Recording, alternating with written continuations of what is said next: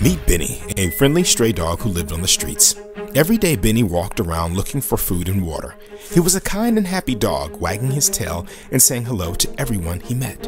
One day, Benny smelled something delicious coming from a butcher's shop. His stomach growled loudly, and he felt very hungry.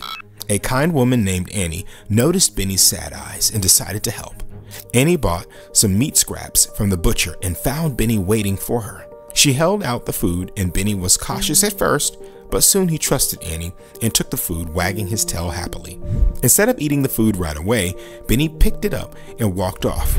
Annie was curious but didn't follow him that day.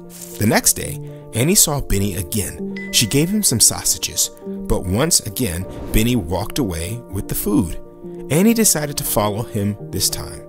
Benny led Annie to a storm drain on a busy street. He sat next to it and dropped some food into the drain before eating the rest. Annie was very cautious and wanted to know what was down there. Annie called the fire department for help. The firefighters arrived and started to open the storm drain, but Benny growled at them, trying to protect the spot. Annie calmed Benny down and helped the firefighters. They carefully opened the drain, and what they found was amazing.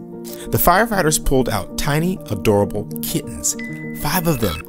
Benny was so happy to see the kittens and sniffed them with excitement. Annie learned that the kittens had probably been washed into the drain during a heavy rain.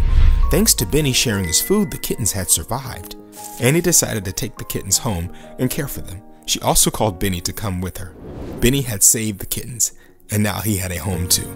Benny found a loving home with Annie, and the kittens grew up happy and healthy. Benny and Annie's family lived happily together, knowing they had made a difference in each other's lives.